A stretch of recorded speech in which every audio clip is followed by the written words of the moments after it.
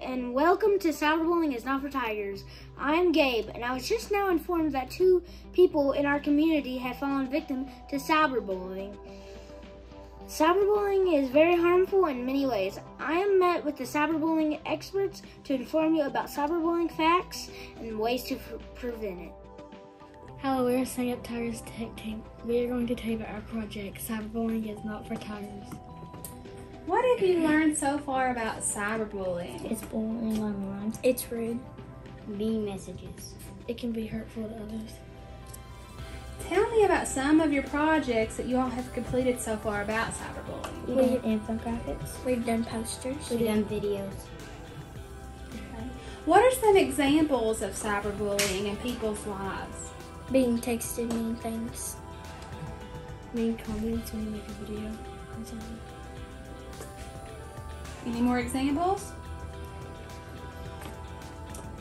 What do you do if that happens to you?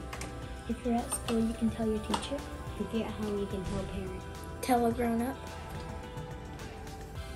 Have you or someone that you know ever been cyberbullied?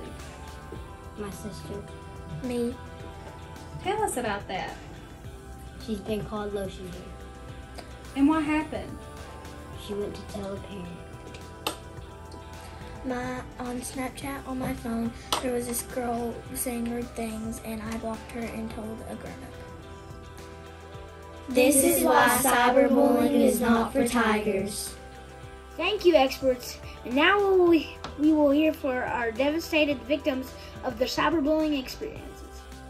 Thank you, Gabe. I've yet to recover from my horrible cyberbullying experience. It all started last night when I went to play on Roblox, and a person on the game told me that I was no good and told me that I should quit. Roblox is my favorite game, and I just can't believe that someone would be this mean. Well, Leanna, what did you do when they said this? I did what every kid should do. I told my parents, and they blocked that person from my game. They encouraged me to still play the game I love, and I played until it was homework time. Ugh. I'm so glad that you reported this harassment to your parents. Let's touch base with some more of our cyberbullying experts to see what else we can do to prevent cyberbullying. Cyberbullying is bullying online. Something to prevent that is saying nice things and not doing mean things on the internet. Thank you, experts. Now we will hear from our last devastated victim of their cyberbullying experience. Thank you, Gabe. My cyberbullying trauma began last week when I went to go check my recent Snapchat messages from my friends. Or should I say my so-called friends.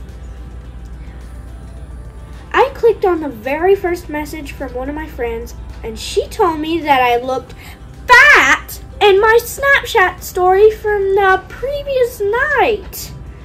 Can you believe her? Only a mean person calls someone fat in a general, let alone online. Well, Whitley, you have to tell the audience, what did you do when she said this? I immediately told my guardian, who then blocked my so-called friend from my Snapchat, and then called her mother to discuss what she had called me. Well, Whitley, it sounded like you did the right thing by reporting this to an adult. Without reporting it to an adult, this harassment will keep on going. Great thinking, Whitley. Well, folks, you heard these tragic events right from Sandgap Elementary. And remember, always report cyberbullying if you see it or experience it. It is not fair for you or anyone else. Cyberbullying is bullying online. 1 out of 10 teenagers tell their parents about cyberbullying. 44% people get harassed online. Teenagers get called fat and stuff on social media. Bullying online leads to more bullying. STOP. Stop cyberbullying.